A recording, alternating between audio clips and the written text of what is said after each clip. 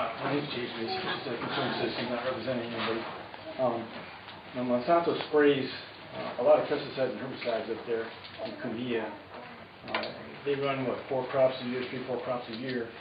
And I'm concerned as a citizen that you put a well in the midst of all that poison. It's like putting an IV of poison into our water table. I've asked the water supply, Board of Water Supply, do they check for pesticides and herbicides? And they said, yeah, they do check for some pesticides, but I get crickets when I ask them about herbicides. And I'm just as concerned about herbicides as I am about pesticides. My question to you guys, or to you, Mr. Chairman, I guess, has Monsanto provided you a list of poisons that they spray out there in the community? And do you guys check for those in our water supply, our potable water supply that we drink, and also our water table?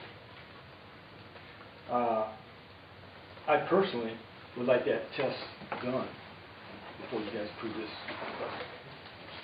Sure, after the water commission doesn't test the water supply, they're responsible because of those kinds of things. That's the answer. I'd like to test it before we approve this. I had actually made a similar comment and request at the first meeting where this issue was brought up, that the original wells that were serving this property under a Dole company are polluted with chemicals that were added at the time of Dole planting and cannot be used. In fact, there's an EPA consent decree to clean up that plume, and that there's likelihood of chemical additions to the soil.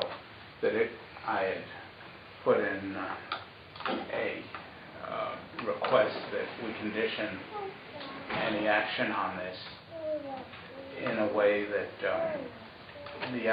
the applicant would have to provide us a list of all chemicals, all pesticides, herbicides, fungicides, anything else that was added in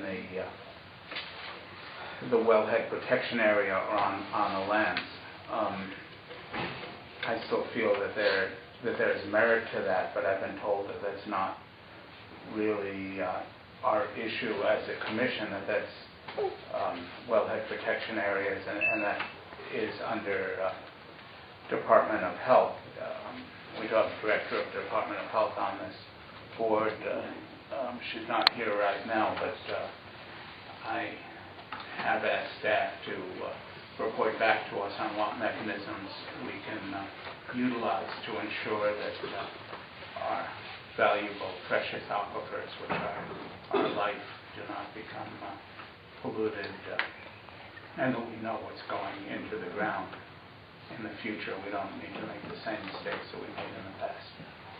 It seriously concerns me that we're going to put a well out there and this all is poison.